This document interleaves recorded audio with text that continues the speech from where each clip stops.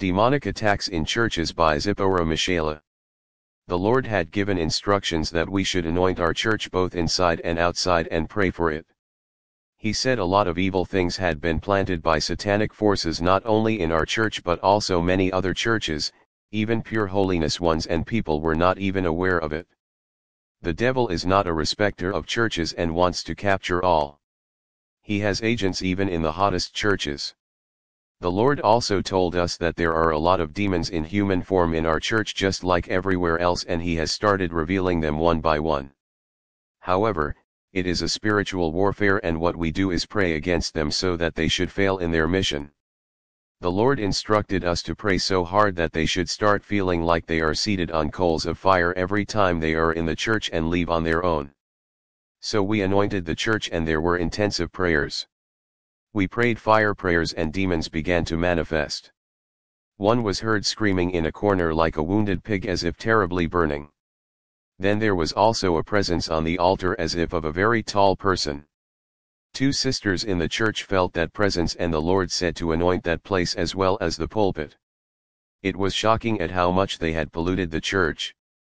The Lord also instructed me to touch particular seats and pray for them. He showed me that they had put extra efforts in polluting those seats because that is where the prayer warriors usually are. The devil doesn't mind attacking cold people because he already has them. He also instructed us to anoint the pastor's seat, the curtains, the windows, and believe it or not, even the ground outside. He also told us to anoint the 4 walls of the church. We anointed every corner inside and outside, and the Lord said that even the flowers outside the church had been polluted. They had put evil things there. Inside there was a black dog which was lying there on one side of the church. It was not there in the physical realm but in the spirit, and hence could only be seen if one had spiritual eyes. The dog had curled itself up as if sleeping, and it was interesting to note that the people who always sit there always sleep no matter how interesting the preaching is. This dog brought a spirit of sleep in the church, and especially if you are not baptized with the Holy Spirit, you are an easy target because you have no shield. So they easily make you sleep because they don't want you to hear and be saved. We also anointed the banner where the name of our church was written. Wherever the Lord was instructing, we were anointing. Then as we prayed, the Lord instructed us to also pray for the offering box.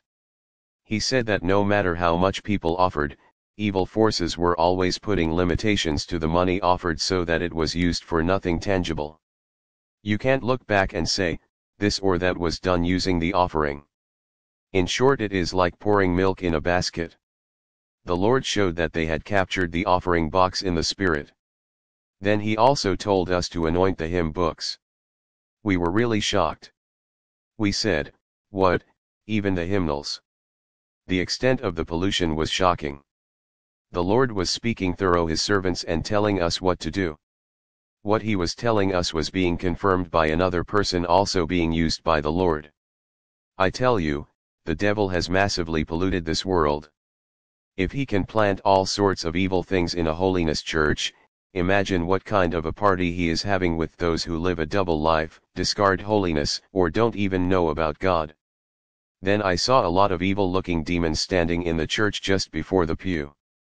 I saw that these demons assisted the demons in human form as well as satanic agents during Bible study, prayer days as well as service. These demons were many and horribly darker than night. Some were turned upside down on the walls and some just stood there casting spells and helping those in the physical. I saw that they had made a huge hole in the spirit just in front of the pew, a hole leading to hell. So the Lord instructed to anoint that place and to kneel there and pray. So I knelt there and prayed. The Lord said we should command that hole to close up in the name of Jesus Christ.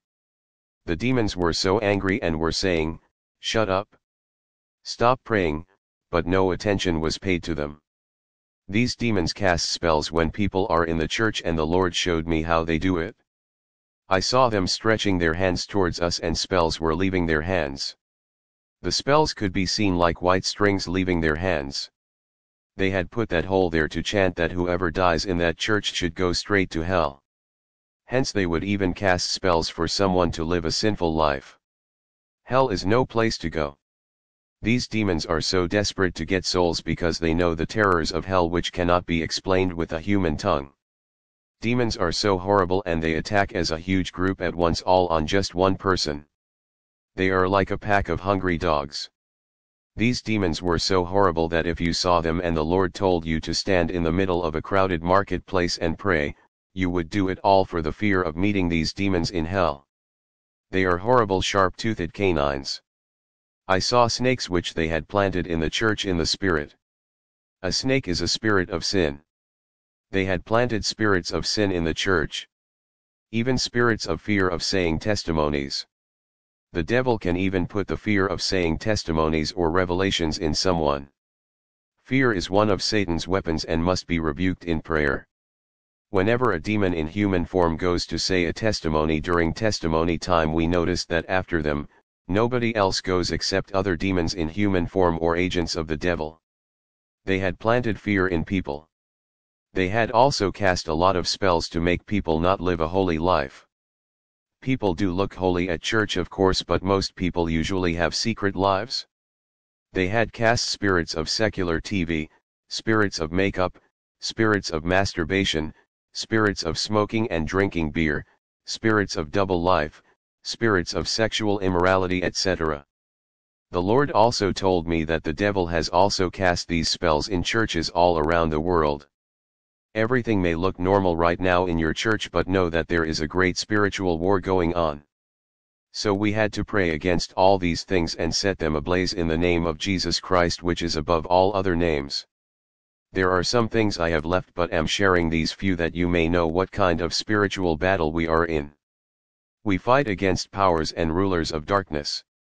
From this, we know that there is need for intercession for our churches. The Lord has called us to prayer. He tells to pray without ceasing because we are intercessors for others who are still in the devil's claws. The devil has captured many people, and the important thing is to pray to the Father that he may baptize them with the Holy Spirit and that they may escape from hell. If even churches are polluted, imagine the world. Never compromise with holiness, because hell is not a place you would wish for even the person who hates you most to go. There are no human words that can express how horrible hell is.